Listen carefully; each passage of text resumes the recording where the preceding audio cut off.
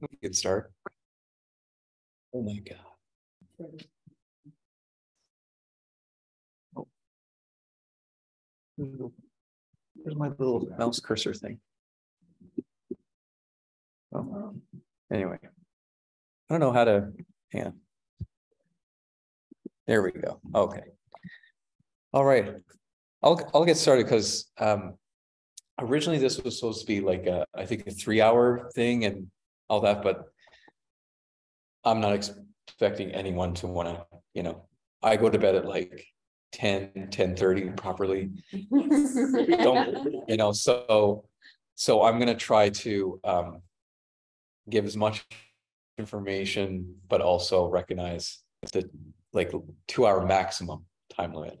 Also recognize that we all have not 2 hours of attention spans, myself included. So welcome everyone, I'm Jamie. The weird thing is that at least half of you know all this stuff. So I'm gonna like really quickly go through it. I live in Toronto, but I'm from here and I come here regularly. Start off my education in psychology, but eventually realized very late in the game that I'm actually a designer and did that. And so I studied at York University about 10 years ago. And since then too, I've also done some certificates in typeface design and for some reason, perfumery as well. Why not, right? Who cares? Whatever. So I work at Sheridan College in Oakville, and yes, it is a long commute from Toronto, but it's worth it sometimes. Remote teaching a couple of days a week is pretty good. I also am still like a practicing designer as well. So I do while I work in film. I do all like the boring work at the beginning. So I don't meet any cool people. I get to like Photoshop pictures of like Jessica Chastain in a scenario she might be in, but like I never get to meet them and stuff. So I work with all like the writers and producers before a show gets made. So like piece of work is like Lee Eisenberg, the guy who made The Office, and We Crashed, which was this miniseries just came out. I also work regularly with Stephen Dunn, who made the new Queer as Folk, and all this other stuff. I work with a lot of Disney and Netflix productions and stuff too. And I also do some wildlife photography. So that's kind of all the spectrums of what I do. The main thing I've been doing over the past decade, almost on the hush-hush until it finally got launched last year, was working on an honors bachelor of experiential design. It's kind of like the first experiential design degree in North America. So it's kind of a weird program that it's like, imagine taking graphic design and like demoting it as just being a part of something bigger and considering space and all the senses. So we have courses on just the sense of smell.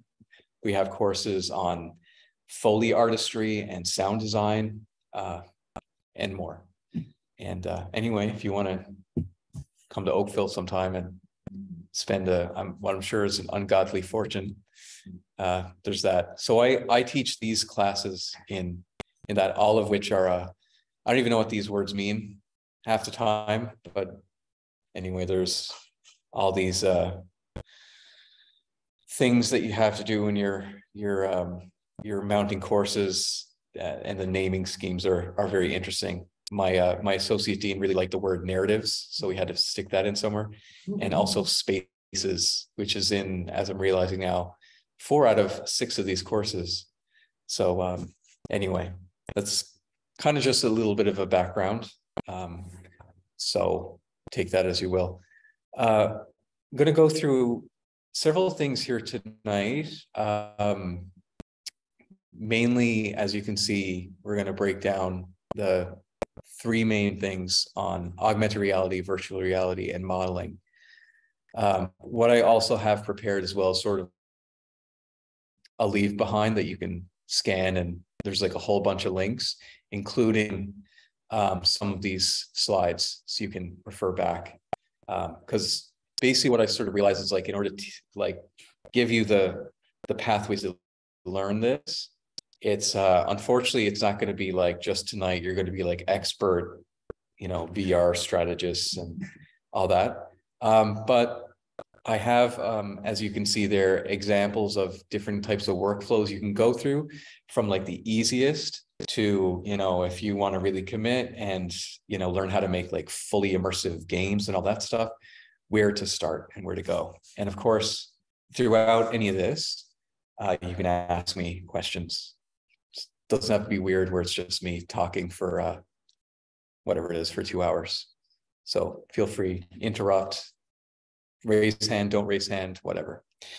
You know, the first thing about all this is when you're building virtual reality or augmented reality experiences, you're mainly thinking of like location-based and site-specific kinds of storytelling, right? So with augmented reality, and most people who have experienced that, you're thinking of how to augment what you're seeing. And in virtual reality, you're kind of creating your own situation.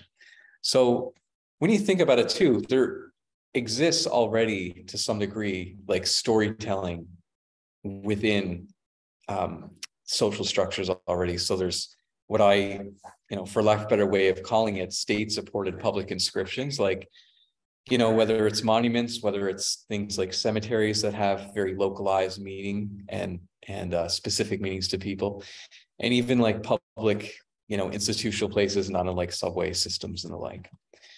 There's also the other opportunity of,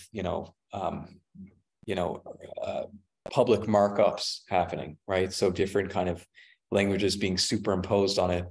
The main one I'm sure you all connect with is like graffiti, right? And there's like communication going on there, whether it's from the public or whether it's among, you know, that group happening around us. And where I am in Toronto, it's kind of all over the place. It's really kind of robust. There's also this as well. And this is kind of a thing that just to keep in the back of your mind as well, but historical on-site storytelling. So like haunted hikes and all that. And that's obviously a thing that happens here a lot. There's lots of spooky places that I know of here. If anyone wants me to share a spooky story. And another thing to think about in the back of your minds as we go through these technologies is things like creative misuse. So what do you mean by that? Well, it's kind of like using technology in the way that it's not intended. So here's like an example, and you might have seen this before, but there's this guy named Stephen Lund who draws, basically he makes routes. He like follows these routes, in this case to the left in Victoria, well, both actually in Victoria, BC, where he draws basically like a super illustration from a route that he did on his bike. So like, it's kind of like, you know, really when you're biking, you're meant to go from point A to point B. Well, this guy is, you know, kind of drawing a super graphic doing that. Another thing, and this was something the kids keep me young, the students keep me young, taught me about, because I didn't know, but if any of you have iPhones and you've randomly what's called got airdropped, meaning randomly someone tries to send you something on airdrop, sometimes that's like a deliberate it's like a deliberate activity to like share something. So it's like a, you know how sometimes you get someone standing outside of a mall or something giving out flyers. Apparently this is like the digital way of doing it now. You airdrop people flyers, hopefully like okay information. But yeah, students were like, have you ever got airdrop before? I'm like, what are you talking about? And then anyway, they showed me this. They keep me young. They taught me about Discord and Twitch. And apparently you watch people play games now. You don't play games, you just watch people play. So it's a new thing. Still young. And of course, just to mention as well as another part is like, you can really, I mean, as you all know, build these entire worlds from the ground up. Just kind of not even something that exists, right? And it's pretty incredible, but it takes a long time. And the important thing as well, and this is like obviously the Marshall McLuhan thing, but how you communicate changes what you communicate, right? So when thinking about, you know, what kind of experience you want to design in whatever location, that affects like the outcome, that affects the perception. So like an augmented reality project means something different than a tweet does, and it means something different than, you know, something that's in etched into stone there. So just to be mindful of that. It's always interesting now when you hear like these big events happening, like the Queen passing away, right? And you just see it in like a Twitter feed rather than, you know, a big newspaper headline or something the next morning. And it's important to remember of the, you know, I guess the profundity of that. So that brings us to our two big tentpoles being augmented reality and virtual reality. But in all, there's sort of a higher scale of that too, where, you know, kind of extended reality kind of refers to all of these technologies that enable any kind of forms of immersive experiences. So there's augmented reality, there's virtual reality, and it's kind of a mix of both, where you kind of make a little bit of a world, but you can also kind of see the world in front of you too. And, you know, it's just like everything, it's not a black or white thing. There's lots of gray areas in between. And the jury is still out on which one is kind of, you know, most interested in what fields. And you're seeing a rise in their usage in gaming and medicine and different kind of forms of vocational training. You know, if you have to learn how to assemble something, for example, that's being a big thing, and also in architecture. So with augmented and virtual reality, just to give you a sense of like where they land in the landscape of tech right now, you know, we have smartphones, and there are just an astronomical amount of smartphones. I mean, it's probably higher than that now. This is like 2020 data, but, you know, smartphones are about, you know, 65 to 79-ish% of the world has smartphones now. You can see the tablets are a bit less, wearables even less. Smart home devices, so that's any of those speakers and stuff like that that you play music on or ask Alexa to cook you dinner or whatever it is.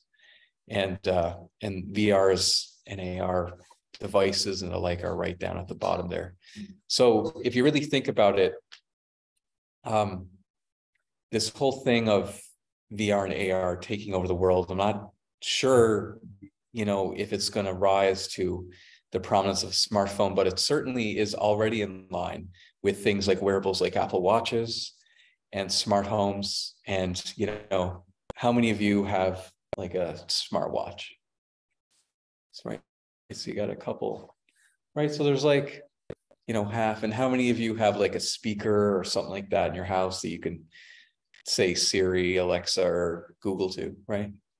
So there's, you know, it looks like to me, and this is like a very imperfect sampling or whatever, but on average, you know, for every phone, there's like a third or a fourth the amount of people that are having these types of extra or ancillary technologies. And it seems like every week, you know, there's something different happening in this space. I mean, realistically, Apple is going to announce a headset this year, and it's probably going to make everything that I say today is completely obsolete. So sorry about that, but I don't work at Apple, so I don't know what they're doing. But what they're doing is really interesting. But at the same time, apparently they also just postponed, they're going to announce a headset project, but their glasses project is postponed indefinitely, meaning they couldn't get it to work in the way that they wanted. In all likelihood, the tech is probably not sophisticated enough, or things like battery life and that suffered so much that it's not worth putting out at this point. And, so then you also see other options happening. And then you also see tech reviews like this where, you see, heavy criticism towards some of these devices as well. So how I approach this is I approach these technologies like cautiously in a sense too, knowing that I'm not just like believing the hype. It's more like, what can this do for the goals that I want to set out? And I'm prefacing this, this is an art gallery. I'm assuming you're all sort of creative types that might consider integrating this into your practice to some degree, whether you're an artist or a designer or somewhere in between. And, I think there's a lot of really interesting moments here, but I think there's some things maybe to work out still as well. It's unfortunately still in its early days. It just is. And you'll kind of see. With that said as well, from PwC in 2019, they're really projecting huge growth in this area over the coming years. So by like 2030. And, I think, the everyday person using these devices is maybe a bit overblown, but like in terms of certain use cases, things like training, things like different types of physical and mental therapies and all that, there's lots of opportunity there. And of course, it's already a big thing in gaming. And I think once the headsets get lighter and all that too, things like fitness and that will become massive. Also, anecdotally too,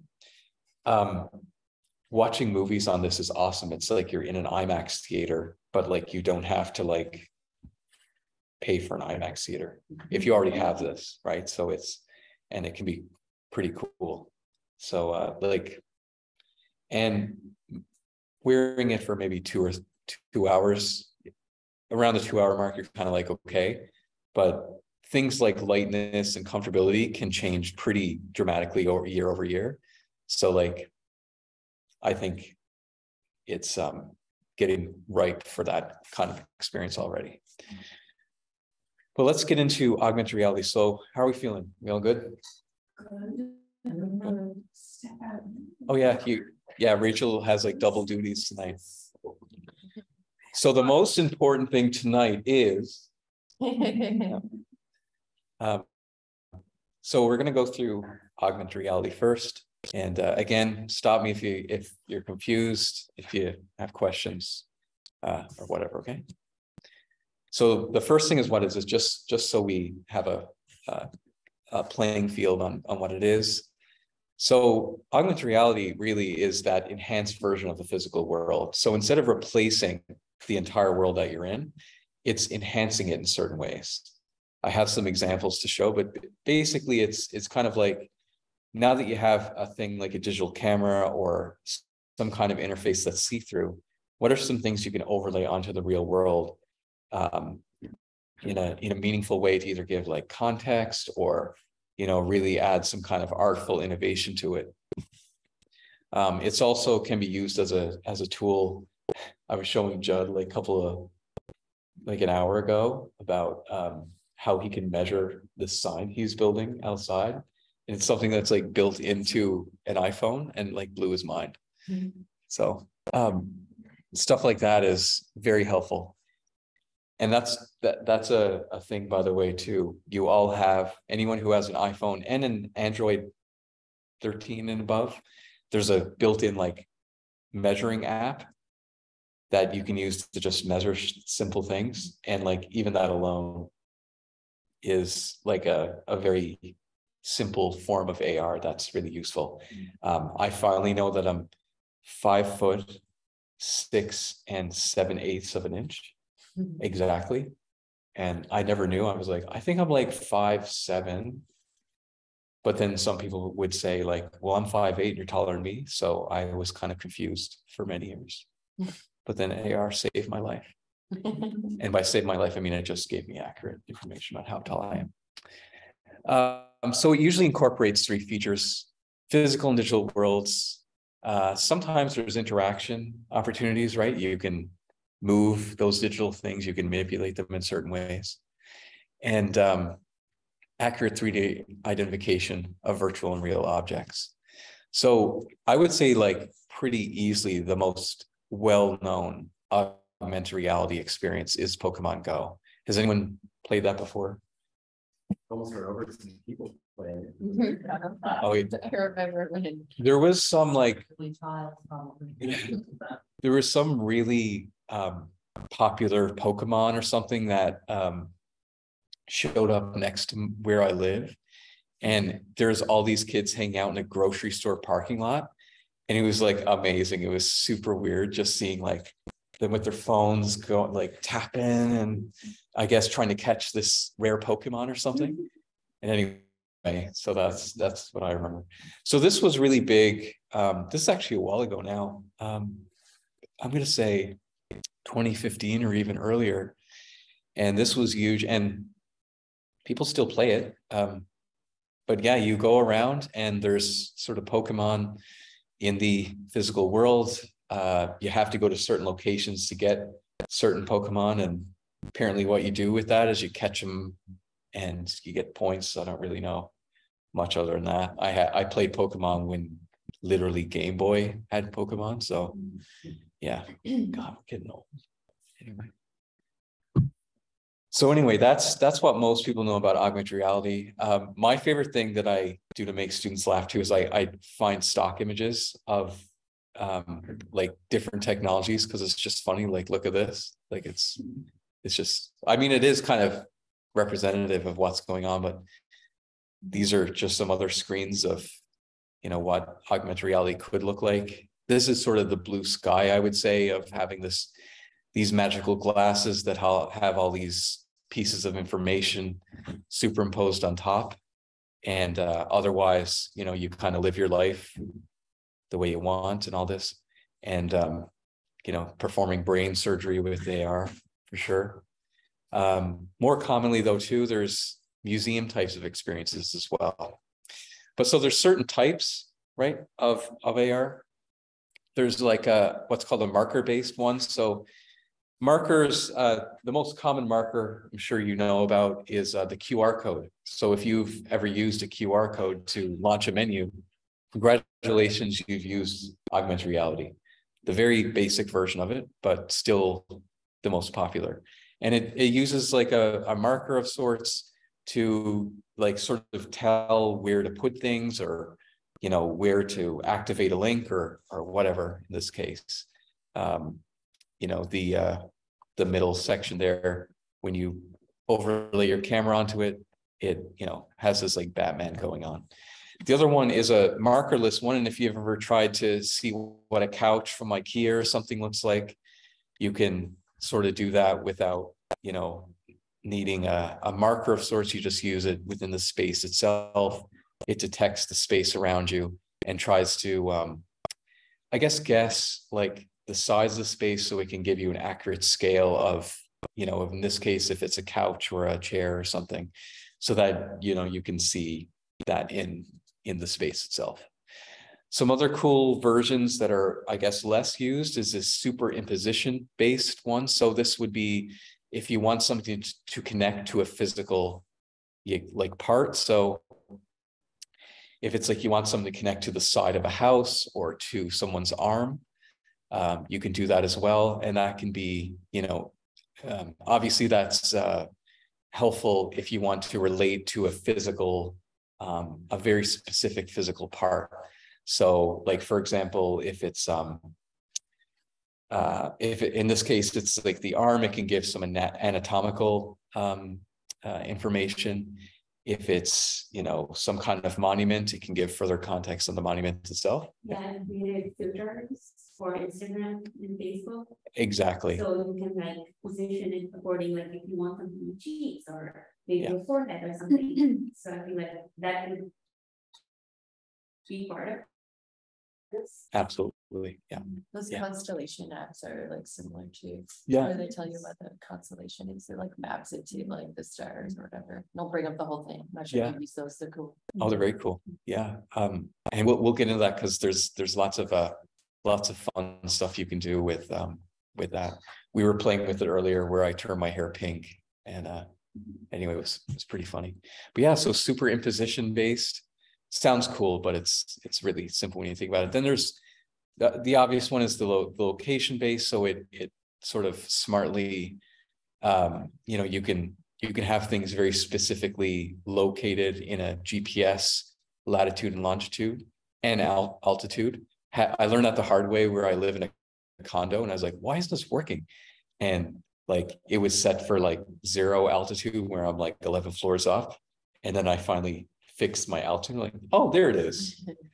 And anyways, ripping my hair out trying to figure it out, but yeah. So location based is another thing, and I would say the most popular location based version of this very early on was Yelp released this feature called Monocle, where not unlike what you're seeing in this example here, you could kind of look around, you could search for coffee, and it would actually sort of show where like the most recent coffee was and show you the ratings in you know, kind of in front of you like this, so you know, through your camera instead of just a list on your phone. And then finally projection based examples, and this is used mainly for like dioramas, 3D models and such.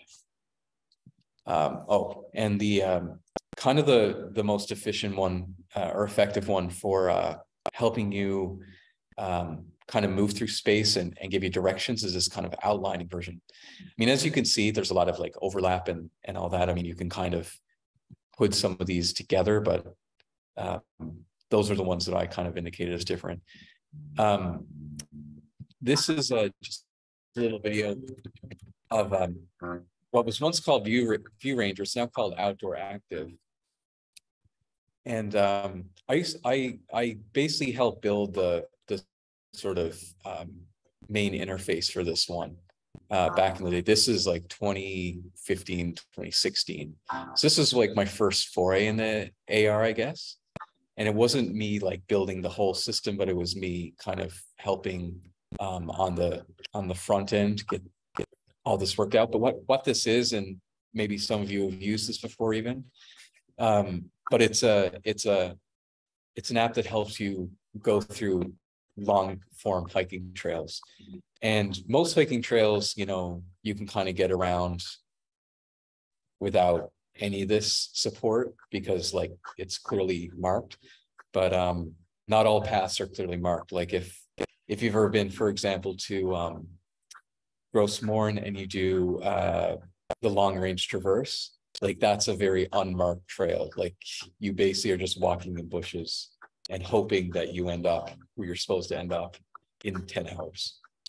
So this is like helpful to not only give you just compass directions, but also kind of where to veer, you know, relative to the hike. So that was pretty cool. Does it like exist everywhere, or does someone have to actually like map those coordinates like the way that Google Maps work? There's a whole team that maps out the trails. Yeah. So it doesn't take much. It's like a person goes out and maps it and has kind of like the sort of development software built into their phones. Right. And they might have to do some correcting afterwards or whatever, but then it's basically a database built into their database. So anyway, now this has been sort of rebranded. I haven't been involved in like a few years now, but it's now called Outdoor Active. But it's the same thing. They charge now for everything. Back in the day, they didn't, and it was sweet, but now it's like an arm and a leg to like $10 a month or something, and they want you to sign up for like a year. But like, do you really hike that much? Anyway, probably would be better if you could buy one per hike or something, right? Anyway, or per region maybe or something. I also noticed some of this popping up in Toronto, just like everything capitalism rooms it all, right?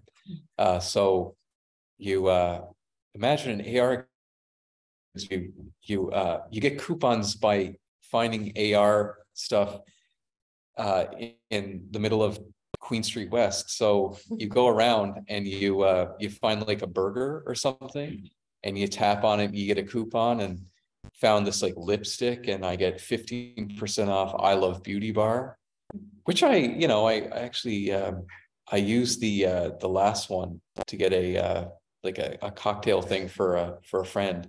So it kind of did work, unfortunately. I hate when things work like that, right? Yeah. So anyway, it's now becoming a thing that is used in commerce. Like coupons can be in AR. Like you can't get this discount except in an AR experience. Like you have to find the coupon, so to speak, in this whatever verse, alternate augmented reality. So what are some purposes of augmented reality? Like what are some things you can do with it?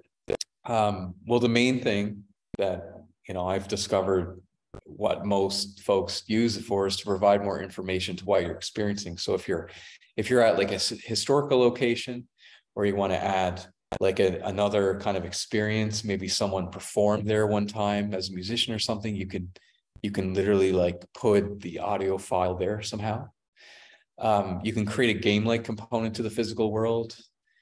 Obviously, I just showed like some commercial purposes. You can also put in some art, add some creative endeavors there.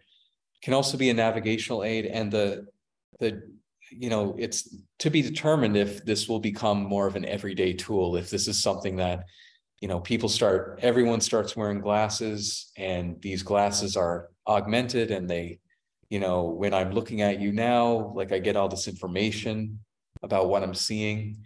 Do we even want that? I think the jury's still out. And it looks to me like the technology isn't really there.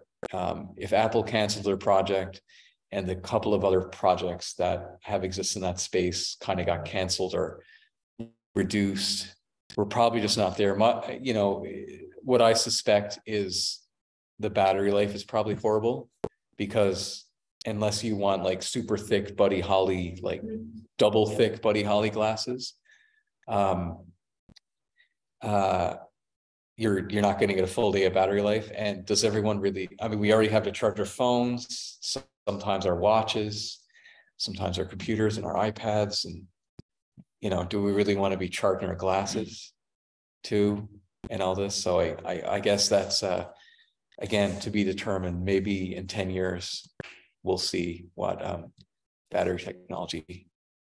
Maybe it's a bit of semantics, but would you consider like heads-up display on a car augmented reality? Like that would be from the mid-2000s, or sorry, heads-up display. Yeah, like you would have a little projector above your dashboard, and it would blast like a speedometer onto your windshield. Definitely. Yeah, because I mean it's kind of like the example of like a transparent like projection dashboard of sorts, right? Yeah. And we were talking about this yesterday, Michael, that one of the movie versions of augmented reality that most of us know, and these are awesome movies, so if you haven't seen them, highly recommend, but Terminator and Terminator 2, right? Because whenever it shows the Terminator's field of vision, the Terminator is sort of like interpreting everything around them in real time. So like the height and size of the person or whatever. Sorry, threatometer pretty much, and stuff like that, right? So the question lies like, one, do we have the technology in order to keep that going for longer than, let's say, a couple of hours on our faces? And two, do we even want to, years ago, I think more people would have latched onto it, but because of all the sort of discussions on how our data is used and often misused or misinterpreted in our agreements with these big companies, our trust has eroded. And so do we really want this thing on our faces? Like literally right now, if some company was seeing everything that I'm seeing now, I mean, you would all be we would all be dealing with privacy issues, right? And so it's also a social thing as well. Google Glasses was something that came out years ago, And I mean, they even got banned in so many different places and places of work. Even Google itself didn't allow it in most of their offices, and they made the darn things because of privacy issues, right? So it's interesting. But how do you build an augmented reality experience? Because you're kind of like, this is why I'm here, Jamie. I want to know what's the deal. So I kind of have like a very loose step guide, and then I'm going to go through a couple of example kind of workflows that you can go with. And then I have some sample projects to discuss. And heck, we can even probably launch one or two as well to do a demo. The step one is to really articulate your problem set. Like, what do you want to do with this augmented reality piece, and determine how this technology can support it, right? So if, for example, you have your task as a tourism development officer to like add a digital component to, you know, this classic historical house or something. Well, what is it you want people to know about this house as they walk by? Like, what can you add to it? Like, do you want to have like kind of like a spoken word storytelling thing added on? Do you want it to kind of have a visual superimposed on it to make it look like the old version of this structure? You know, what are some of the ways that you want to re-envision or enhance this space? So examples, I want to provide more context for an outdoor landmark. I want to create like a fun scavenger hunt for kids, because that could be a really fun thing to do, and could be educational as well. Or I want to add location specific media to this area. So the other things to consider, and I had to learn all these the hard way, also consider your audience, right? So as much as you want to make something super unique, and you know, you want to make something different than like this kind of weird looking QR code, maybe, the thing about AR too is like you have to like inform people that it's there, because otherwise, like if I were to tell you that there's an AR project out there, how would you know without some kind of way of telling, whether it's a poster, whether it's like a little QR code or something. So think about your audience and the barrier to entry to getting to your experience. Other things are like Wi-Fi connectivity and accessibility. Like one of the things is I'll show in a moment here an experience I built out in Woody Point, and Woody Point is awesome, but their internet isn't. Both their cell signal is not great, and they have like 1999 DSL internet. So all of the loading times for the AR experience there, I had to like really optimize. Like it's as small as I could possibly make it so that, you know, it would load fast. So yeah, basically think of connectivity and technical entry barriers of any kind, because at the end of the day, you know, you don't want to make this experience and then like 10% of the people you want to see it can actually see it. And also think of, you know, what are some unique qualities of the space itself? It's always good. And the first thing I do with the, when I started teaching this last year with students, is like going to the site itself and really examining it, actually having the, literally built that into the project itself. Like they had to document that they went to the place itself and look around and look for either places that where they can put their marker, their QR codes, also what makes the most sense for this location. And that can be things like, you know, maybe it's really, you know, I mean, have you all been to Cape Spear, right? Cape Spear. Oh, you should really go. It's amazing. It's only a short drive or whatever, 10, 15 minutes from here, isn't it? Yeah, Yeah, it's like 15 minutes. it's very windy there. It's very windy there. So that's the other thing. It's like it's very windy, and there's certain places where you don't want to be like doing this with your phone, because one, you might fall in the ocean and die. And two, it just might be a very uncomfortable experience, like being in the wind. So like it actually makes more sense to do it like on a certain like away from I think northwesterly winds are typically there. So even thinking of like your user comfort, it's probably going to be beneficial to you in the long run. And it's only something you can do if you actually go there, which sounds like, yeah, of course, but you'd be surprised how many students wanted to not go all the way to, you know, their given locations and examine where they're going to install this experience. The other thing, step 2, is determining your markers. So what are markers when I say that word? Well, markers are the various ways that narrative gets attached to a specific place in an environment, right? So again, the most common one is the illustrious QR code, right? The reason we've gravitated towards that too, right, is because both Android and iOS operating systems have built in an automatic scanning function for those. So you can just open up your camera and within a second, you know, get that link and it brings up whether it's a website or some kind of 3D model or experience with ease. And like, although QR codes look like whatever, they kind of just look like a barcode jumbled up, if you ask me. Like in a way, that familiarity can be a good thing.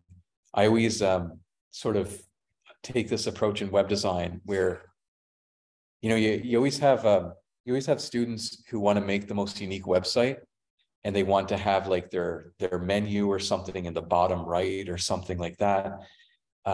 They never want their logo in the top left and their navigation all on the top, you know, there. But convention is often a good thing in design, because it's like, not everyone wants to go to your website to like think about where to even go. They just want to see what you offer.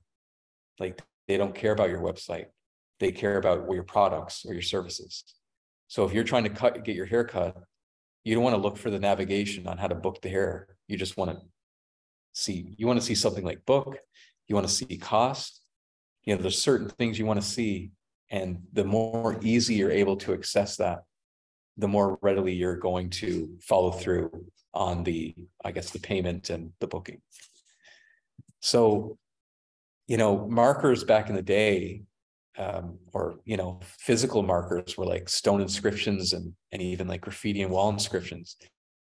But like modern day ones as well are, again, like QR codes, and there can be virtual markers. Like, you can set up your devices or AR experiences to sort of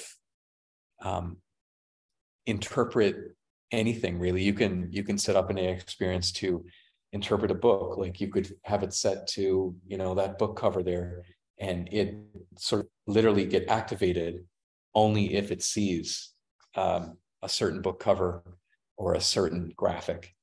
Obviously, when you're thinking of that, there's two things to consider. One is that the graphic has to be unique enough. You know, if you're trying to get maybe this texture of the table working, I mean, it's probably not unique enough where it's going to be hard for it to interpret whether it, you know, it's getting the right signal to turn on. And the other thing is, how do you tell your user base, I guess, where to use it? The way I see it is, these virtual markers, these ones that are a bit more hidden, are best used when kind of in the limited use case, if you're ever doing like a scavenger hunt and you really want, like, you have a clue of like, you know, it's on top of a Ernest Hemingway book, and you have to like go through this library here, and there's an Ernest Hemingway book, and to check it, you scan it and it works. that would be like the only thing for me where I would err towards the right instead of the left. When you're using it in that instance, Yeah. is it like, do you need a third party like app, for example, like Arrow or like Spark? Whereas like a QR code is just a link. Often what you'd have to have is you either have to have a built-in application that also has like the camera up at the same time, Yeah. and you could build that in the web. So it could be A-frame. So if you built it in the web, could anyone use it then? Yeah. Okay, cool. Yeah. And we, again, I have a couple of examples on workflows on how that could work. But yeah, that's how it would have to go.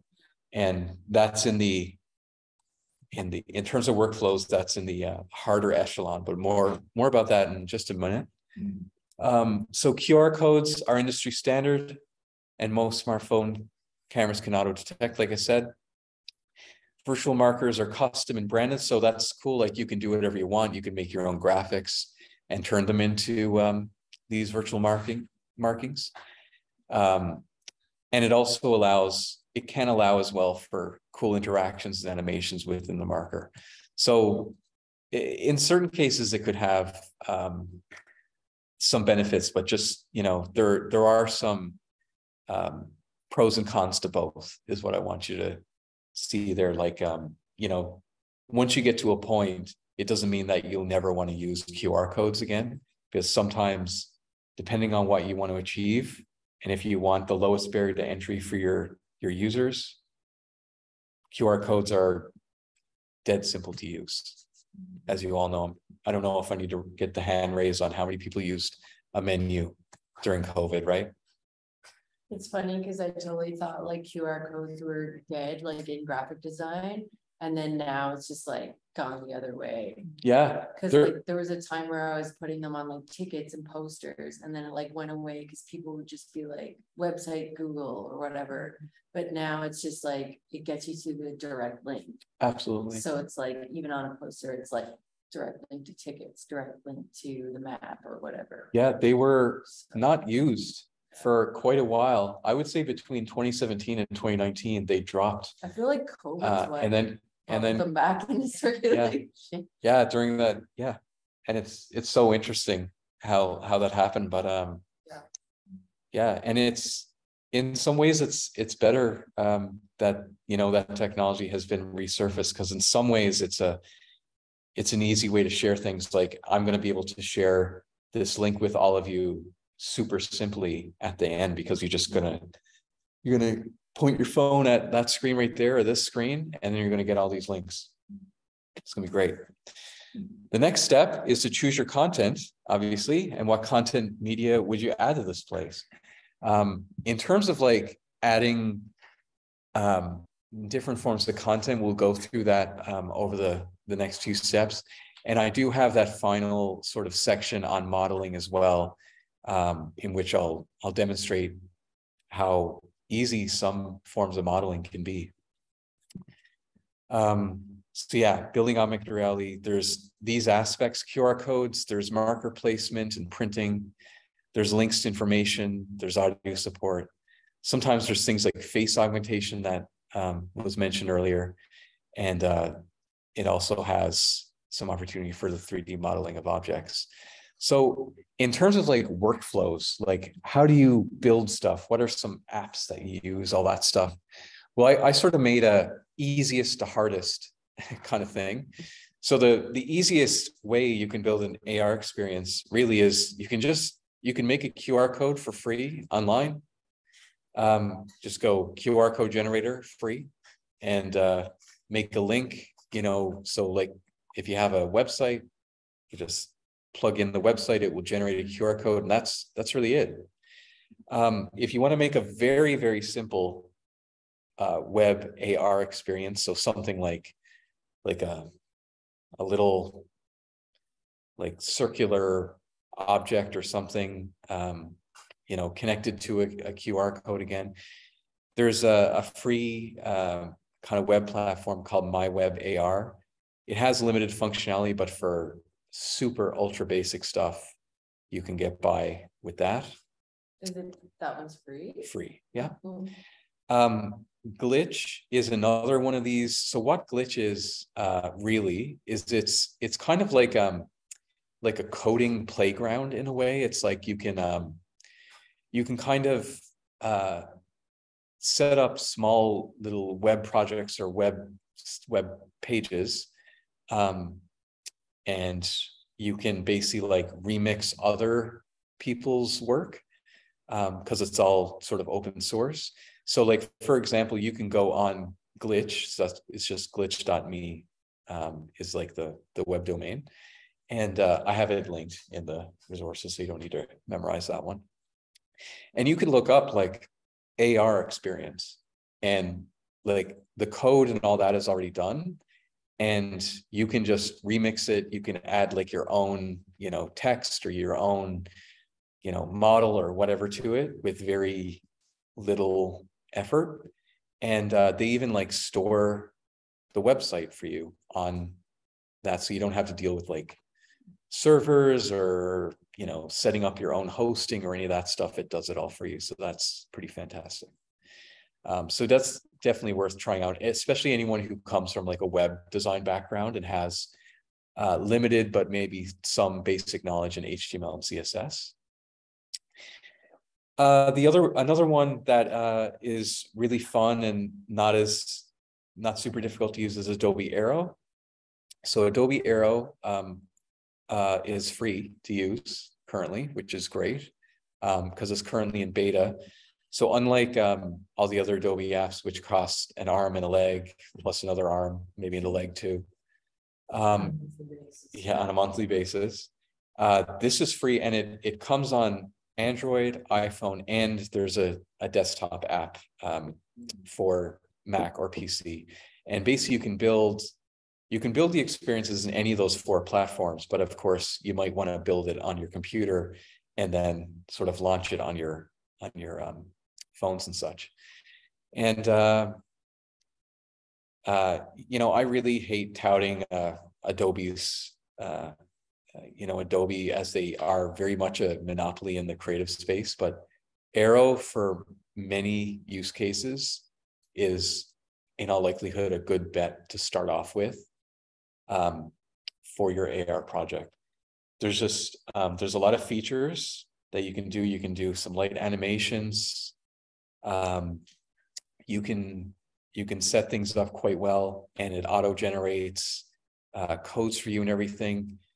You can do horizontal markers, meaning it will, your experience will show up on a horizontal surface or a vertical surface like a wall.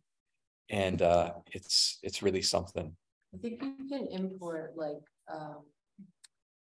3D models as well, yeah, from like other apps. Oh yeah. Into Aero, where I don't know if you can do that with Spark. Yeah. Okay. I made something in Spark, but I was just like falling down a rabbit hole trying to figure it out. Oh, well, segueing to this next one, Spark, and I have some visual examples of what these do, by the way, momentarily. But Spark AR is made by Meta, so the Facebook people or whatever. And if you've ever used an Instagram filter before and got lip filler or change your hair to pink or something, that was built using Spark AR. And it's basically a pretty easy and straightforward way to build AR experiences. And it's not only for the front-facing camera, although they tout the front-facing camera quite a bit for probably the Instagram reasons and all that. But you can also use it for other, rear-facing camera stuff as well. And it's also quite easy. I find its documentation really, really good. They have example projects posted, and it's free as well, which is good. So definitely worth checking out. It doesn't work on my computer right now, so it's very I don't know what's up with that, but anyway, it might work on a computer, it might not. Mine just crashes all the time now. That's a desktop one too, right? Yeah. Like you had desktop, I think. Yeah. To build the experience, yeah. And then to add more workflows. There's also 3D scanning. So this is like a part of that. So like, you know, when you're building out your models, there's a way to, I don't know if all of you know this, but like, it's actually pretty easy to make 3D models now, at least certain ones. The hardest, absolute hardest stuff is if you want to build all of your complete AR experience in Xcode and creating USDZ files. But yeah, I don't know if that would be useful. And the even more advanced versions would be using more of the sort of gaming platforms such as Unity and Unreal Engine, where you can, I mean, you can really create like any kind of immersive environment you want. You have full control over, you know, interactions and all that, but there is many hours of work in front of you. Like it's worth getting into if it's something that you're passionate about and you know that you want to invest the time. But it's hundreds of hours. It's not like 5 or 10 hours, it's hundreds of hours of getting into stuff. It took me like 2 days to install Unreal Engine, put it that way. Like it's like 90 gigabytes to install. So it's a beast, but it's super fun. You'll see a couple of examples. This is like my web AR, just like examples of what you can do. Just, you know, it's just kind of this little type of platform. If you want to do anything more meaningful, like they, you know, it's that kind of thing where like the basic version is free, but then, you know, if you want to do anything fancy, they gouge it like $5 for this and $6 for that. So, I mean, I just want to bring your attention to it just because it's there, maybe worth checking out for a minute. And it does auto-generate QR codes for you. Oh, that's cool.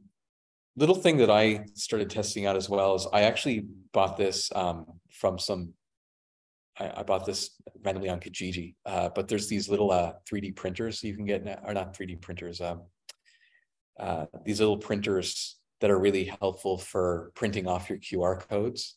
So I see this a lot in Toronto, like you just see stickers on the sides of crosswalk signs and all this.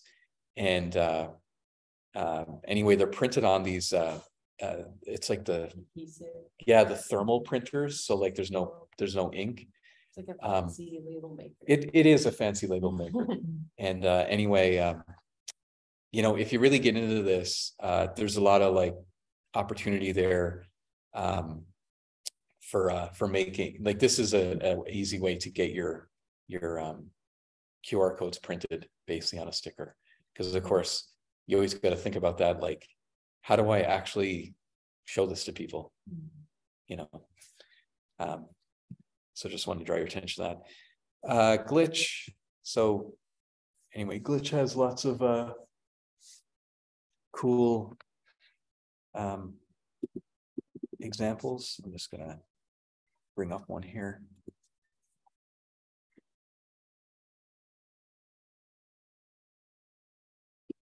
How did this change to being something else? Of course it did.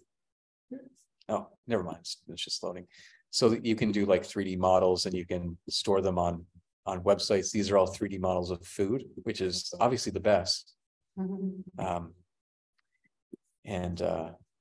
Yeah, so this is sort of an example of a really cool like augmented reality menu, right? Just imagine if you're doing your restaurant and you're like, this is my burger, and it's, you don't just see a picture, but you can swirl it around and be like, that piece of lettuce looks crummy on that side, but it looks great on this side.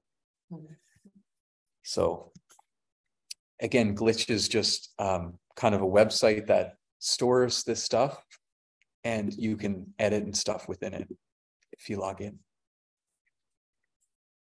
And that's free as well. It's like another. It's not scanning, right? This is illustrated. No, those were just like scans. Scan. So I'm going to show you in a bit, like the whole scanning thing. Next up is Arrow, and Adobe Arrow is pretty darn neat. So this is sort of what it looks like when you're building out your, an example experience or whatever. So as one example, like here's like a layered PSD file, like a Photoshop file, right?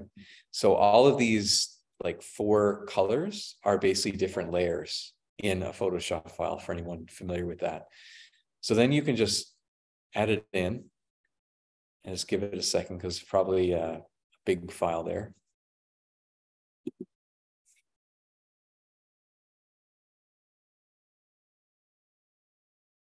So it loads itself in, and you can do some adjustments in terms of like placement and all that stuff. You can like adjust the size, how big it exists in the world and all that stuff.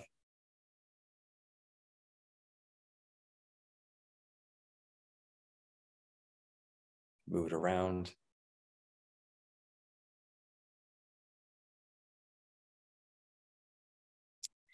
And one of the cool features built in, and it's a benefit to, I guess, Adobe being like having all these apps and being able to sort of interpret all of their different apps together and, in a cohesive way. But it allows you to do this cool layer separation thing. So you can have your artwork really in no time have this really cool kind of layered effect in AR with like almost no work. Like you could, if you have your PSD file set up right, there it is. And you can basically just launch this as an AR experience and literally like walk through it, view it side to side and see the depth going on there. Just kind of walking through you there now. So that's kind of one example there. This is that Spark AR one, the Facebook one. And you can see here how I have my emoji freckles on, I guess, and it like follows my cheekbones. Yeah, it's very strange.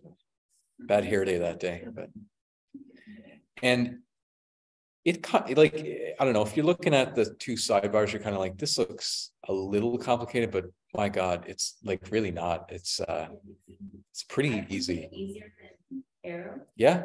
Arrow. Yeah. It's just like I watched way too many YouTube videos to figure this out, but I made it in the end. Yeah. I find Spark too, it's like it's a lot better at interpreting, like we were talking about this earlier as well, but it's good at interpreting like things like faces or hands or whatever, because it's owned by Meta, and Meta has so much user data that it's really good at those models for that reason, because it has a huge data pool. So it's kind of like, I like this, but I don't. Yeah, because it really is really great at interpreting hair and all that. So some sample AR projects. I did this Woody Point. So writers at Woody Point kind of commissioned myself and my main squeeze, Judd Haynes, who did all the illustrations for this, to make this kind of like AR, I don't know, mapped project for when the folk festival isn't going on, because Writers at Woody Point just happens for 1 week a year. But like if you're in Woody Point like right now, or maybe in like April or May, it's like, how can we kind of keep that some kind of experience there for the whole year? So what this looks like is there's like a map placed along certain areas of the town. There's actually a map, like that map, like right where the map of the whole town is, which is pretty intense. So I was like, thank you. And then when you go to each of these locations, right? So in the center there you see like the Heritage Theater, which is sort of like their main, well, it's like their main kind of arts and culture center, basically. And it's in like the heart of the town. You can see a plaque and you can see the QR code, and you can scan that code. And I mean, you can literally do it right now if you wanted, and you can scan that code and you can hear Alan Doyle sing a song that he performed at the Heritage Theater a couple of years ago. So nothing really super fancy, but of course it serves that purpose, right? Of, you know, sharing that experience, it works, you know, not a lot of kinks to work out in the end. And anyway, it's a nice little walking tour. We've had a couple of people share that it was really something nice to do on like a rainy day. Like if you're there in May on a rainy day, what are you going to do? This is not a big walk. This is maybe, if you were to do the whole thing, it would easily take you less than a whole hour. It's, I mean, if you didn't rush through things, or if you just kind of did this walk and didn't stop at all, it'd only take you like 20 minutes to that whole ring. But yeah, it's just something to do, maybe on a whatever day in Woody Point. Did this other one as a demo for I guess student projects. I don't know, Jack the Ripper. I was just like, wouldn't that be cool if there was like a sort of Jack the Ripper walking tour? I went on one of those years ago, and so kind of built out an interface where, not unlike the first example, there's all these different sections, and depending on where you end up, you get this information about, like, I guess where the murders or significant happenings took place during the you know, I guess the City of London Jack the Ripper crimes back in the Victorian era. So there's that as well. This is just some student projects that you know, kind of happened in the fall. These students making these, they were tasked with making different forms of wearable garb in AR. So the student, I think this is a Sailor Moon one or something. Anyway, they're all so cringy and great. I love them. And then we had this one, which this is a student project for, believe it or not, there's a lighthouse in Toronto. And anyway, the student made all these things. I had to launch it in my room because I didn't go all the way to the lighthouse to market. But you can see, according to our local legend, there's a like an audio component to it. There's like a whole kind of animation, kind of showing off different places, and like there's this whole thing where like someone found like a jawbone and all this stuff, and you see like the jawbone. Anyway, this was pretty good, and yeah, I was pretty impressed by these students because they're second year, and they had no idea what was going on. Like they have very little 3D modeling experience. These are like 18, 19-year-olds. So not bad. And anyway, so this was Gibraltar Point Lighthouse. We found that there was like a whole story going on there. And anyway, we got them to, it was a group of 3 of them. And they concocted this AR experience for this lighthouse. So this is on Toronto Island. So Toronto has like an island next to it. And there's like kind of, this lighthouse hasn't been used in years, but it had kind of like a rum runner history, storing alcohol in the Prohibition era and stuff. And someone's jaw got found eventually in a casket. Ooh.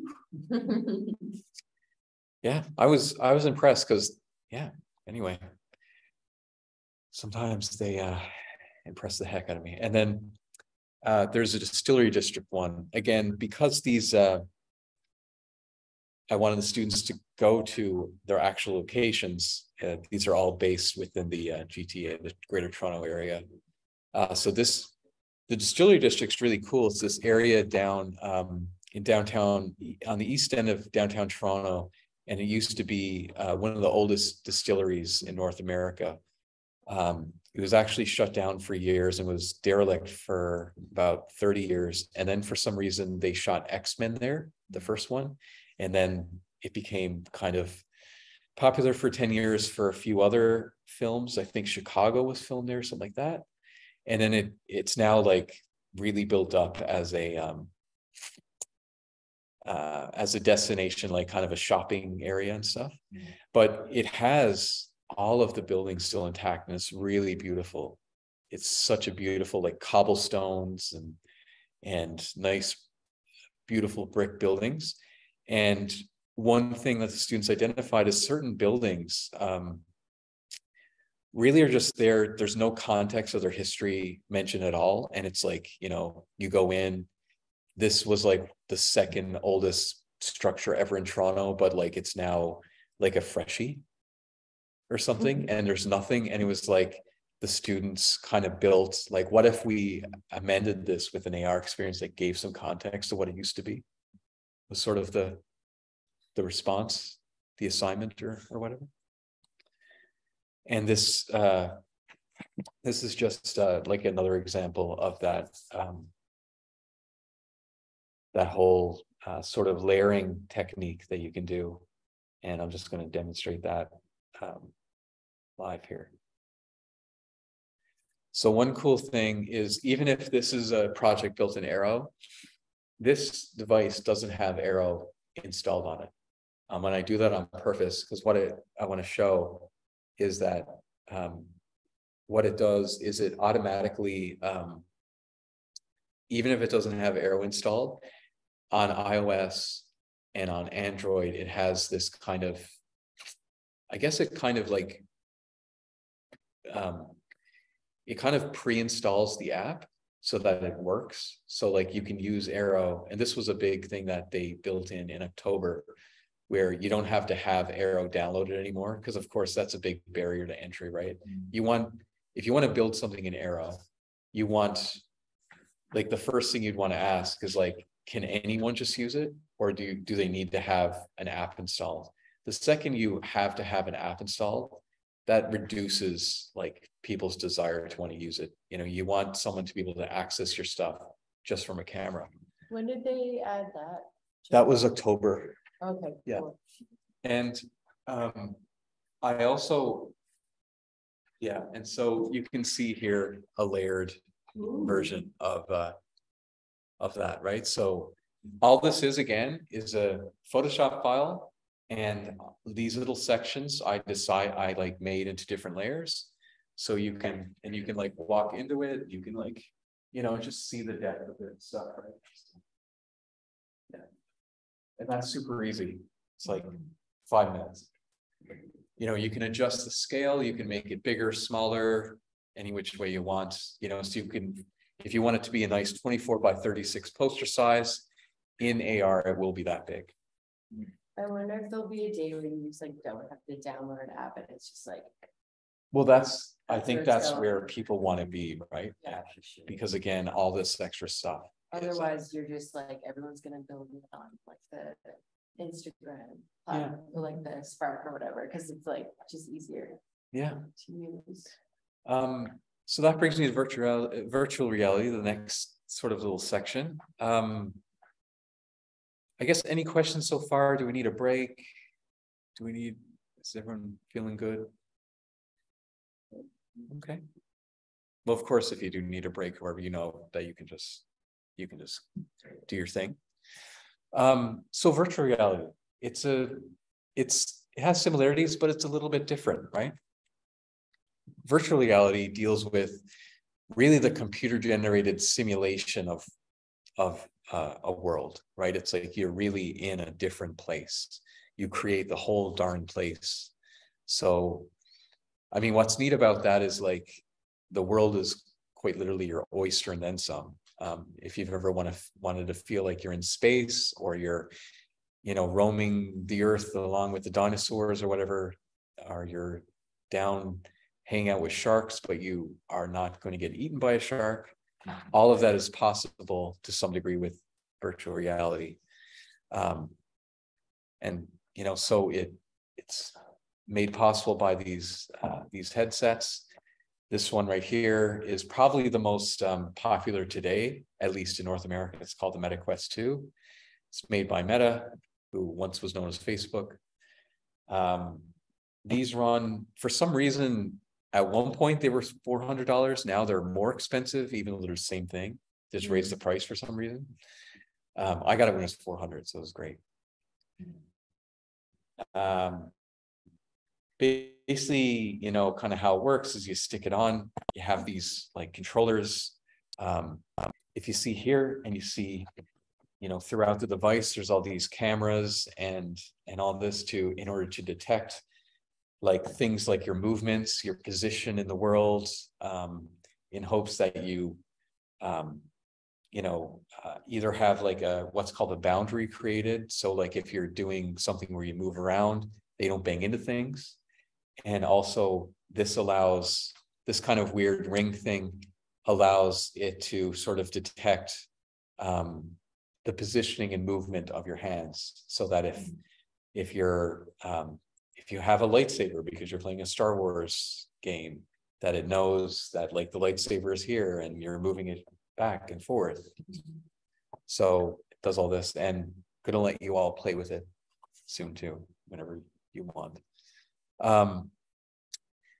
You know, you'd think that like AR and VR aren't that different, because it's like one is just, you know, a world and the other is just stuff on top of the existing world. But VR in many ways has way more complexity added on, because it really removes you from like the things that we relate to in this world. So things like how we move is something you got to think of.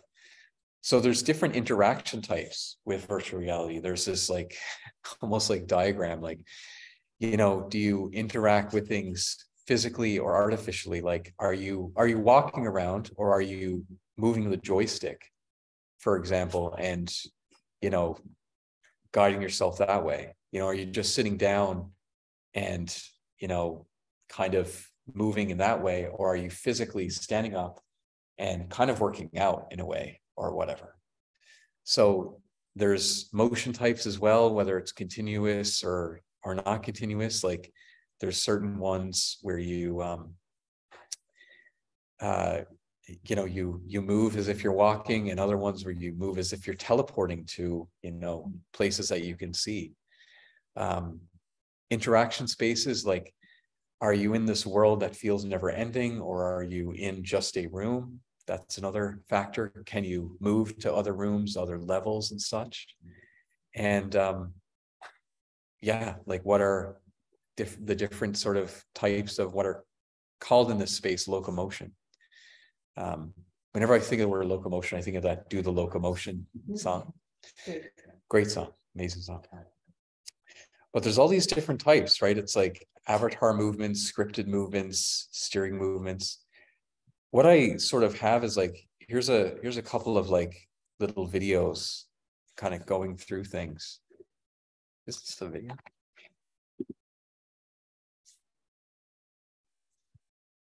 Oh, yes, it is. It is that video. It's just smooth. Okay. This just goes through a couple of like examples of what it looks like.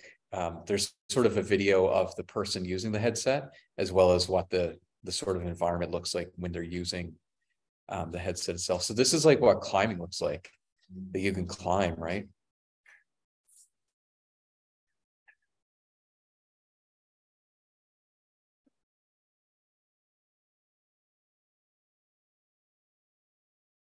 Right, so you can grab onto these shrubs or whatever they are, those little thingies, nub things. Yesterday, James, we were talking about this VR conference I went to, and on one of the floors they had a demo room, and it was honestly one of the strangest experiences that I've had in a while.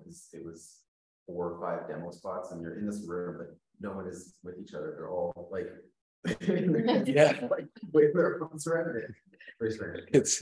It's a very, very strange thing to be involved with. And here's kind of like almost like a compilation of different types of movements in different like video games, as well as like just general VR experiences. So you can like swing, like it's almost like you're like a sort of monkey in this one, and then just hang on now, so you're like swinging into jungle gyms type of thing. Coming up right after this is Spider-Man, like literally. Yeah, so you know, and in this case, you're obviously not like walking, you're sitting down or whatever. You're, you know, if this is sort of what I'd look like I guess, if I was doing that. But I of guess course, most of them aren't using legs because that would be super dangerous. so here's Spider-Man.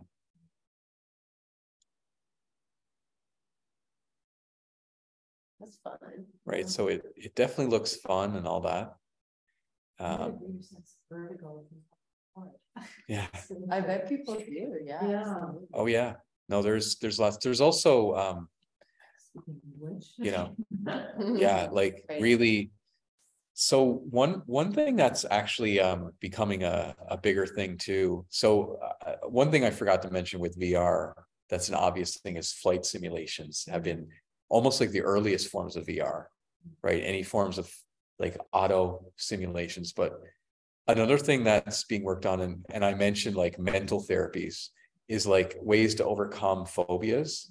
This VR thing is becoming increasingly like a potential opportunity there. So anyway, you're seeing like one of the complexities here, right, is figuring out like how the heck do you move? If you move, like what are the mechanics of it? How does it feel to like move, and what are like even the buttons you press on these remotes, right? So there's the locomotion thing to think about. There's also what's called this idea of colliders. So that's a sort of fancy word, but all it means is like, since you're not banging into things literally, like right now, there's a collider that, when I hit this table, like my brain is sending that signal that there is pressure here, meaning there is a physical thing here. But in VR, that doesn't really exist. So there's a few things that need to be considered. One is like how when you're setting up your environment, that like, instead of you have a plant on a table and it's actually hovering over here, it actually for one sits on the table itself. And also two, if you're doing things like opening a door or banging into a wall, like what kind of feedback do you get? So like our phones, which vibrate when we get notifications or whatever, these remote controllers serve as giving us that feedback as well, so they vibrate all the time, ensuring we don't bang into things virtually, not even physically, but virtually. And it's a very weird feeling because you're not actually moving, right? So imagine banging into a wall and you feel the sensation of banging into a wall. It doesn't like hurt, but like you gently bang into a wall, but you're actually sitting down, right? So it's like I'm right here, but like because of these and because my perception has changed because I have this headset on, let's say, I get this like jolt because I accidentally banged into a wall. So there's a lot of these things to consider with VR again that you don't even have to think about with AR. So these colliders, and anyway, there's all these different examples. Like it's like it could be walls. It could also be like when you bang into other characters. It could be gentle colliders. Like if you're just, what if you want to create the feeling of walking through high like grass or weed, right? It's not like you can't walk through it, but there's a little bit of resistance, right? So there's all this, and if I'm to be completely honest, this is where all the stuff for VR really fails at this point. Like, I don't think we're there yet where any of this makes sense. And that's why if you saw that review at the beginning, it says, "Get me out of here," that The Verge wrote about the most recent MetaQuest Pro. It's because all of these, like, if you just watch a video, which I hope one of you try out one of the videos that I have set up momentarily there. If you just watch a video, it's really amazing. And you get to see like something in 360, and it's really meaningful. But I feel like the second that you start trying to do stuff with these remotes, it's like cringeworthy bad. Like it's there's a few where it's like you're meant to build stuff with it. Like it's one's called like Shapes XR. And like I tried to like build a drum set, and I almost like wanted to just die. Like I it feel was it's so, gonna be, like motion sickness. it was not only, it was a motion sickness compared with the like the weird feeling that you can't pick up There's no stuff. gravity, yeah, like. Well, it's almost like the interaction stuff is not like sensitive enough to know what you're trying to do. You're trying to like pick up something in front of you, but you also have this weird phenomena going on where like, because you're holding these things, you're already holding on to something, so it doesn't make sense. Like, imagine you're trying to pick up something, but you already are holding onto something. Yeah. You're kind of like but my hands aren't free. So there's like a dissonance going on. Physical equivalent of the handed out. Yeah, exactly. Something wrong with it. So, you know, I obviously, you know, full disclosure, like I haven't played every VR game that's ever existed. I'm sure there's maybe a couple that have really good interaction opportunities, but in my limited but maybe somewhat decent experience, I haven't found one that was like really amazing. Because like even the Spider-Man game which I played to try this out, when you're flying around, it's really cool, but then when you land, like you still feel like you're holding on to something, right? So then I find like I'm always spinning my webs, and then I'm always like falling off buildings and then catching myself, and it is a nightmare. And like I'm pretty good at like if anyone's going to get interaction paradigms, it's probably like I would be in the camp of getting it, because like I study it. And so I can't imagine how horrible of an experience it'd be. I always try to think of stuff for my parents. Like how would my parents feel about it? Now they loved the static videos. Like the gimmick of it, yeah. But like, you know, moving stuff around, I think needs a lot of work. And that was like this, the Get Me Out of Here review from The Verge, which is very recent. It's only like a month or two ago, 2 months ago, maybe. That really depicts that, like, there's a lot of cool, interesting concepts there, but because the way in which you interact is so clunky, it kind of ruins everything. It makes it all feel very ridiculous.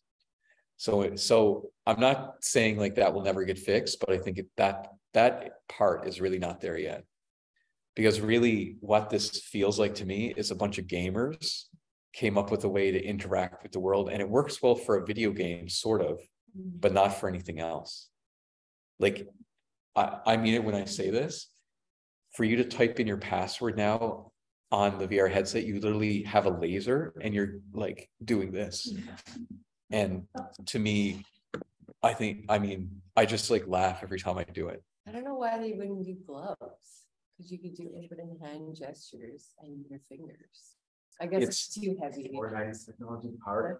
That's Well, ideally, right? Ideally, you wouldn't need any of this. You might have a wrist bracelet or something for haptic, for that, you know, motor feedback or whatever. And because of all these cameras and all that, it would be able to shine down a keyboard and all that. There's a reason why even like 25 years, 30 years later, we still So have I used to call it was, yeah, my studio is up here, and like I had frightened so many times today from the ice. Like I thought somebody was like coming through the window. I was like, oh, I bet that's what it is. But Sorry. like no. And that scared me earlier at my parents' house. It fell, and oh my god, I must have jumped about 10 feet. Jed got hit with the piece of ice. I don't know if he told you. We'll talk later. Because I mean, at the end of the day, if you want to type, I mean, there's a reason why even now, I mean, just think of how long this QWERTY keyboard has existed on computers.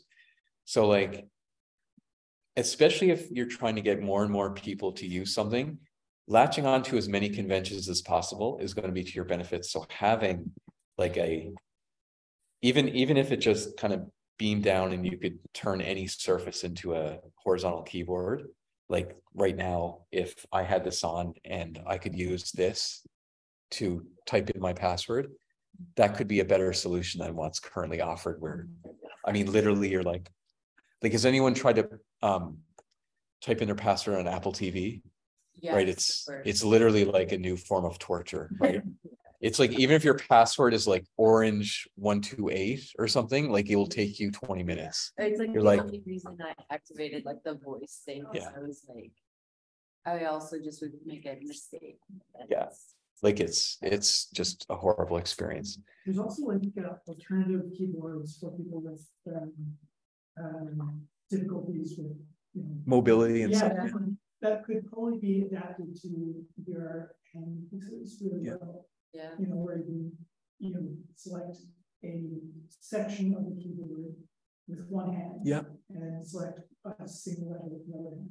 Absolutely. You know, you're talking too about, so this is a thing too, like Apple has 4 or 5 patents that are similar to what you were talking about. And that's the thing. I mean, all of this might be pointless in like a few months, because whatever they come out with, it looks like I suspect, because Apple has, I mean, tons of money and some really talented designers, and there is no real indication that they've made remote controls. There's evidence of the headset, but no one really knows about the remote controls. And to be honest, I'm the most interested in what is to come for this stuff. This will get lighter. This will get more comfortable over time. You know, we all know that. Like our phones are bigger, but you know, they're But more, never. yeah, yeah. But anyway, our phones have gotten more sophisticated and more, and have been iterated on now. And so I could see that already, but there needs to be a lot of work in that space. And it sounds imposing. I think this last one, but the one before, Amy Brandon did a workshop because she was playing with the VR. Yep. And she was using it. She was trying to basically create an interactive sort of instrumentation. And so when you had the VR set on, there was this, well, it was basically like we were reaching out and we were touching something, the manipulation of various icons for all the Right. column icons. You know, you could Like like different pull them and sounds. move them around, and they would all alter how those sounds behave. Right. So it was almost like having, some of the electronics, you know, the various soundboard. Yeah. But it had been translated into all these like, iconic elements in this VR space, which was intriguing. It was again sort of difficult, but it wasn't. It didn't have any of that sort of uncanny valley stuff, because its utility was completely removed from a space where you can compare it to quote real. I see. Quote. Wow. Yeah. Yeah, I'd like to revisit that project. Yeah. Take a look at it. I don't know how she's done with it since, but that was watching. She's been flying before. Okay.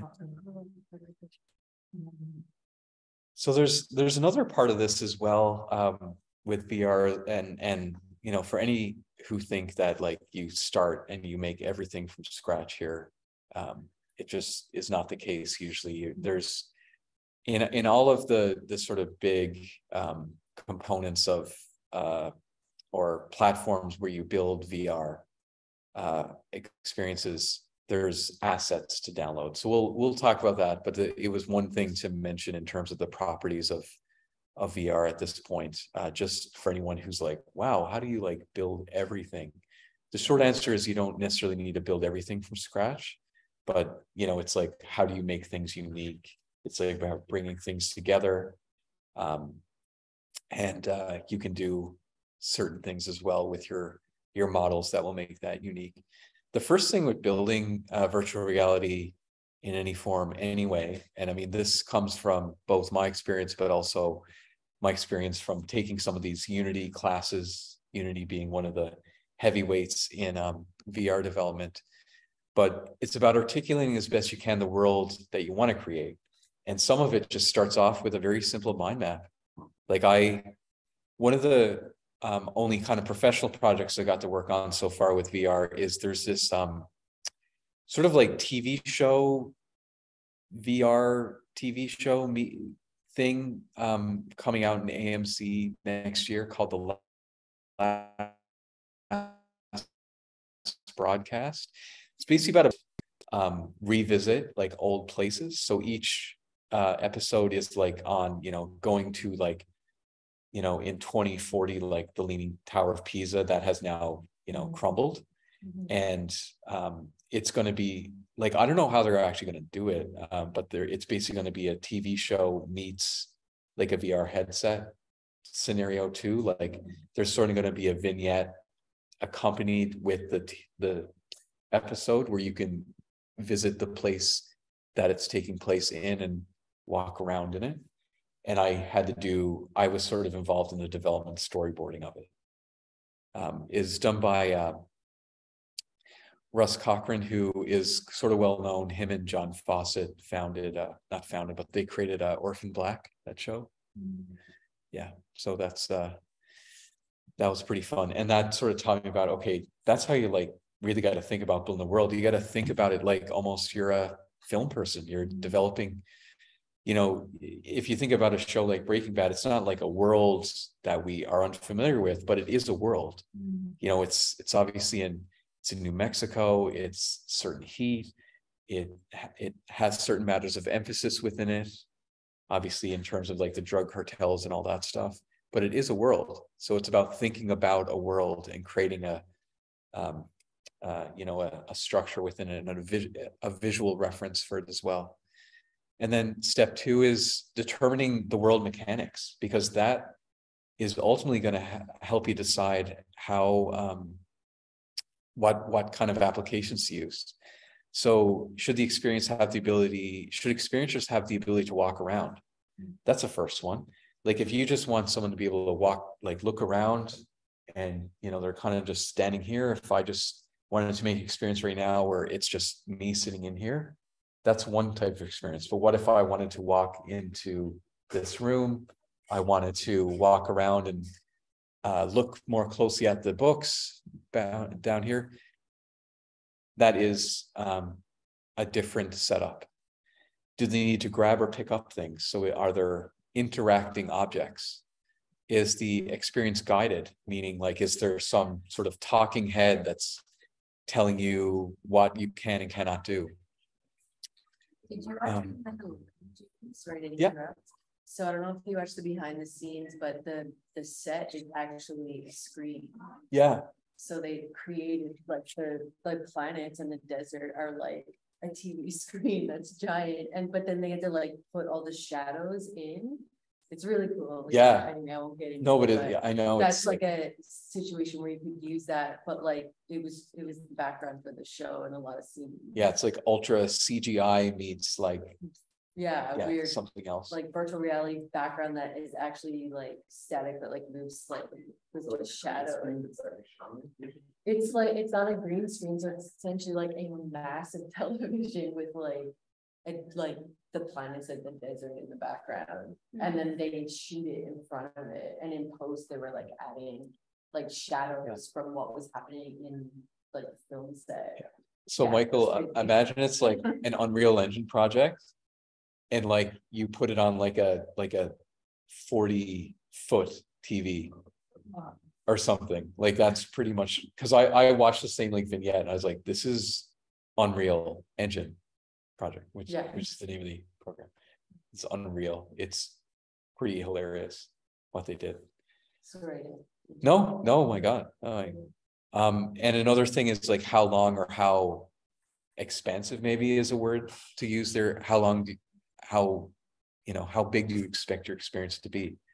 Because that's another thing too. If you're getting into like multi-rooms and all that stuff too, that's to consider as well. And you're getting more into something that looks and maybe feels like a game, which is all good, but it's just being mindful of the terminology, the language, so that you use the right, I guess, program at the get-go. Because the next step is about choosing the workflow that is most suitable to the questions you answered. Like, for example, if you just want a static, no walking or interaction, discovery-based, non-locomotive experience, and in certain ways, that's to your benefit. Like if you're trying to install this in like an art gallery or something, it's kind of going to be hard for you to like walk around, have people walking around or like having lightsaber duels or whatever. it's not like impossible, but it's just, it's, you know, that's another thing to consider in terms of your installation. If you do just like kind of a basic setup, you actually can do all that in Adobe After Effects. You can do that in like a much simpler workflow pipeline. But if your project is, you know, very much of the motion and interactive ilk, then you can consider using Unity, which is a pretty well-known game development platform. Also has many mobile applications as well, or Unreal Engine, which is kind of the beast. It's like most, you know, a lot of video games these days are made in Unreal Engine, and it's like a professional, 3D environment immersion generator.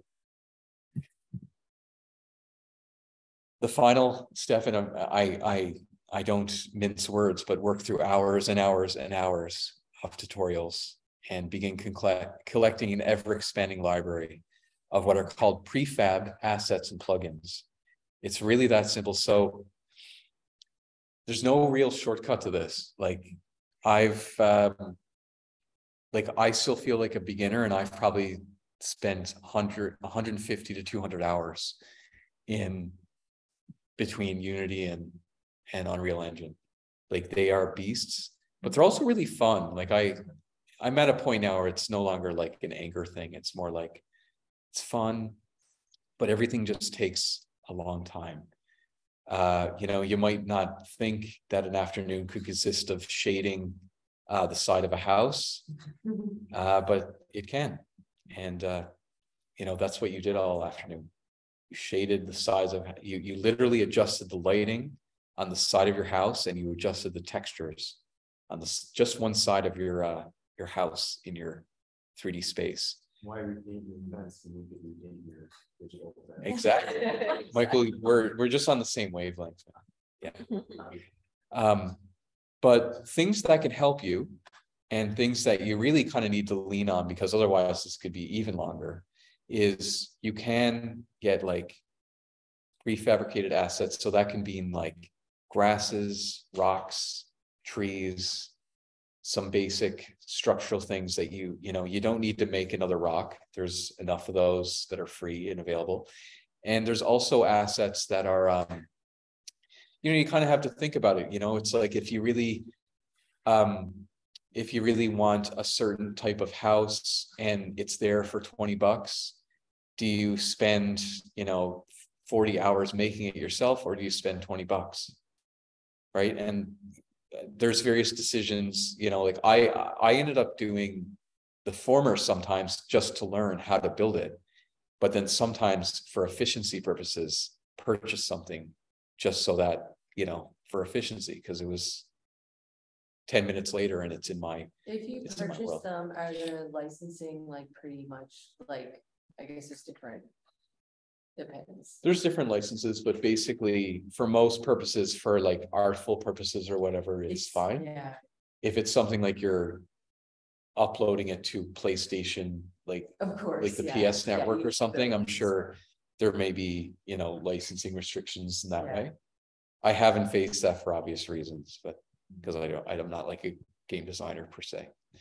And then there's like plugins as well. Like plugins are just parts of a program that enhance or augment, you know, what is capable. So some examples are like in After Effects itself. After Effects doesn't play nice or doesn't really do anything with 3D objects. But if you buy this plugin called Element 3D, it now becomes a 3D. It has full 3D support. So you can have like a model of like a knight or something, and you can put it into your video project and, you know, move it around and make Take 2 days to render it. and it might take 2 days to render. Yeah. And for example, like to have that sort of location-based aspect to AR in Unity, you can get what's called AR plus GPS. And that allows you to add like a what's called a component, or a sort of addition to your project that is a localized for a certain latitude and longitude. Right, so then you can be like, it will only show up exactly right here, and nowhere else, type of thing. And things like one thing that I purchased for Unreal Engine is like terrain assets just means like your ground. So like if you just want to make ground, like you can, like I bought a couple of like really nice ones that had lots of, like they kind of look randomized, so it looks like you could make like all of Fogo Island with the same kind of light, with like lichen everywhere, but like anywhere you walk, it looks different. Like it's not like you can find the pattern, which was really neat. And that was maybe $20, and it was a great investment because I haven't really used that yet, but like when I do, it's going to look awesome. So that's kind of how it works. And this is kind of my little VR workflow thing. You all get access to these presentation files, by the way. So just in case I'm going too fast or whatever. And After Effects, for anyone unfamiliar with that, is a video program. It's kind of like what title sequences are usually built from. So if you've watched like a TV show and you see all the type coming in, blasting out and all this stuff, it's usually built in After Effects. Sometimes Photoshop for video. Yeah, it's a great way to put it. It's the Photoshop for video. It's kind of what a lot of motion designers use. And yeah, I have an affinity for it because I used it for a long time before I ever got into any of these new technologies. Some sample stuff that I've built in VR. Haven't made any haven't made like the coolest stuff ever, but here's like a few like rustic houses and stuff. Didn't end up finishing the back there. This is like a, you know, kind of little chair section in Unreal Engine as an example. Some stuff that you can do there, just showing a little bit of what these programs look like inside, so that you can have a sense of what's possible. For no apparent reason, I'm just adding a fern. Is this subscription based, this program? So the way like Unity works is you can use it for free. You can download it for free, but you can't pretty much like upload it to. You can't like upload it as a game, you know, to any of the main game platforms and stuff. It's also like in order to launch like a mobile app onto your phone, you need to have like a developer account with Apple. Yeah, but for example. But to learn it's free. To learn is free and all that. So you're furnishing your house? Sorry? You're Bad furnishing. Oh yeah, I'm furnishing my house. There we go. And you can see I'm just doing some lighting adjustments. This is just like a little quick world thing I did. You know, just some terrain stuff. And what's there? Mandalorian vibes. Oh yeah. Well, yeah. And this is kind of my masterpiece, probably the coolest thing I made, and it took me forever. And it's kind of like inspired by like Iceland or something, but just to show you, like, this is kind of what you do. You're kind of, if you're kind of like, how the hell do you end up making something like that? If you can see, like, you can basically do things like terrain painting, and you literally like paint, but you paint like physically, or in terms of like height. So you can, like, right now, if I want to add sort of an exterior section to this, I can like paint over it, and eventually that dark green, I can like change the color. And, you know, that's kind of how you build out your world. You like start with one, you kind of determine its structure and paint those elements. And then over time, you know, you change colors and you manipulate it in those sorts of ways. And again, you can kind of see like in my mind, it's not like it's hard, but it just takes a while, right? None of this is like, oh my God, I'm so stuck, I'm so lost. But it's just, when you get to 3D, you have to think of like every single side and you know, all that. So it just takes forever. So this is probably the coolest thing I made, which was, I mean, again, 50, 60, even 65% of this is prefabrication stuff, meaning it's like stuff that I either bought or whatever, but I sort of assembled together. It's like a Viking village, not unlike Lance Meadows in the north. So this was done in Unity. And this took forever. This was literally like, you know, I could have had like a baby and like I could have had a whole master's degree or a PhD by the time I finished this. So is it a waste of time? I have no idea. What is a waste of time? I don't know. But yeah. I had like a lot of this was, you know, doing tutorials after tutorial, like I practiced my lighting in this way. One of the big things as well is, you know, as you can kind of see very, very effectively here is the lighting makes such a difference. Yeah. And this is sort of like the sort of camera video you can sort of direct. Yeah. Yeah, it took forever. It was brutal, to be honest. It looks really cool. So this is not going to take much longer. So hopefully to wrap up within 5 or 10 minutes. But what you hopefully see across both of these that is very important is modeling.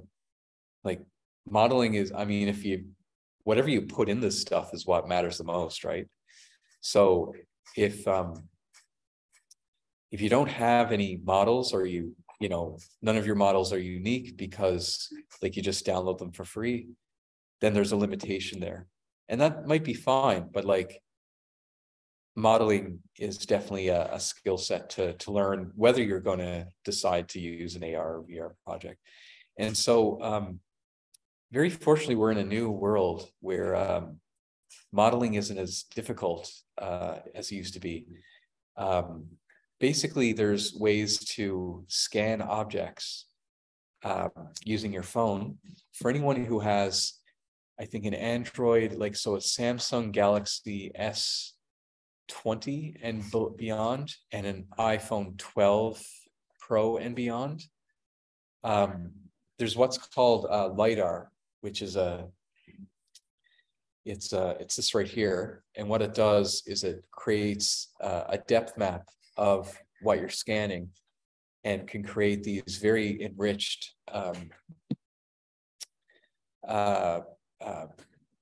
models in very short time. So you can take like scan like a bottle, it's just like a hand sanitizer bottle, and it will make, so you walk around and, you know, the camera's, you know, taking all these images of it and basically assembling this three-dimensional model of whatever it is. I just happen to have that at the time, this little hand sanitizer thing. And it even makes like the types of files that you need in order to show off these models. One of the ones that is becoming increasingly in use is USDZ. So the reason for that is in Chrome and in Safari,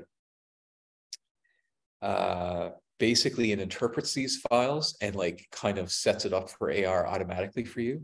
So you don't even have to do anything. Anyway, there's a whole bunch of examples on like Apple websites and stuff.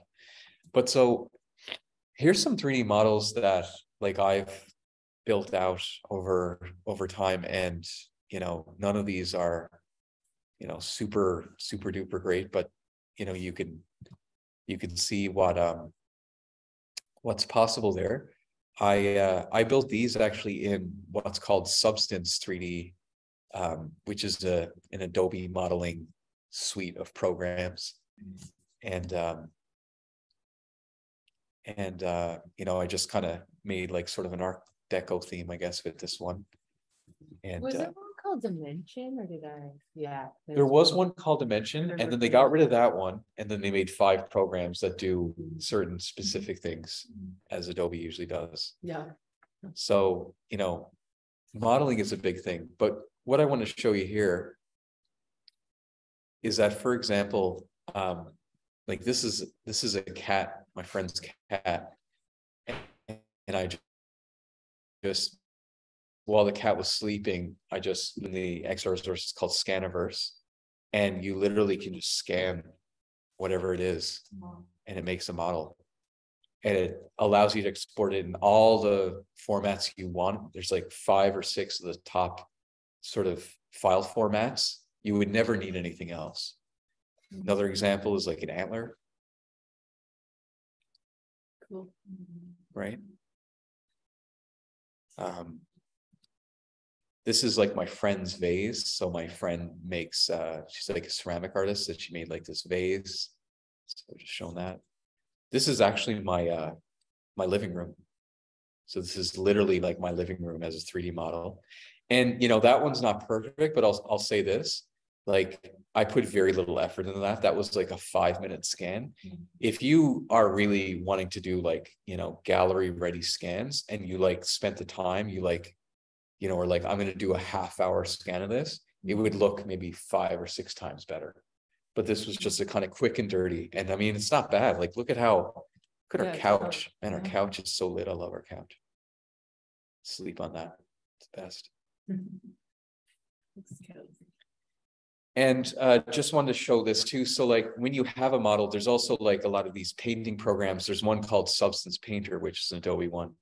And you can see how like a very kind of benign canoe shape, you can, you know, add different textures to it, and then you could actually paint onto it. So you can add some like kind of, you know, rusticness, I guess, or whatever you want to it. It's kind of interesting. You like literally 3D paint, like, you know, blemishes and such onto it. That's cool. And then export it, and then, you know, you can put it in the Arrow as a AR project. Do you ever use SketchUp? Or have you? I feel like people are I don't, but my students do, because one of my colleagues is an architect and she uses it in her course, but I don't know. I learned like 7 new programs this year, so I'm kind of like done. I know.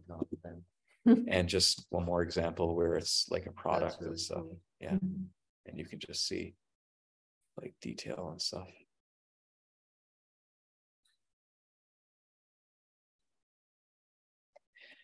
And so, man, right on time. That concludes kind of everything, but for anyone who wants to, you can literally use AR to grab this, so it's basically a Google Doc of all of the sort of key resources that I've gathered. And it also, momentarily, I keep forgetting to upload. I'm going to do it right now. It has a link to like my slides, that many of which I just got rid of some of the introductory stuff. You don't need to know who I am and stuff, but all the important stuff is still there, like 95% of the slides that you saw tonight. So with that said, thanks. That's pretty much it. Again, a lot of information, but hopefully it gets you on your way to integrating some of this stuff into your work. Thank you. Thank you. Cheers.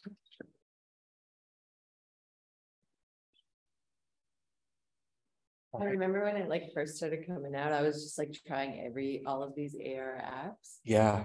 But Same then here. But it was like Slide AR was one that I had for. Oh yeah, and there's another one called like Halo or something. Yeah, I mean, there's so many that it's just exhausting, really. But then it's like, what's cool about what's happening now? It's like I was like, oh, the user doesn't have this app, and then they have to like download it. So yeah, that that's always been the big barrier, right? Because you don't want people to have to download apps. Like no one ends up doing it then. Yeah. Like I just did sort of the layer one with like a show poster where it was just like I just exported my layers and I just like a 3-dimensional. Right. But then I was like, no one can do it. Download it. Yeah. You can also, when you scan, and then there is like a virtual model viewer. Oh. So you can load your files over there. And that's a link. Like other person can see it like a website. Yeah.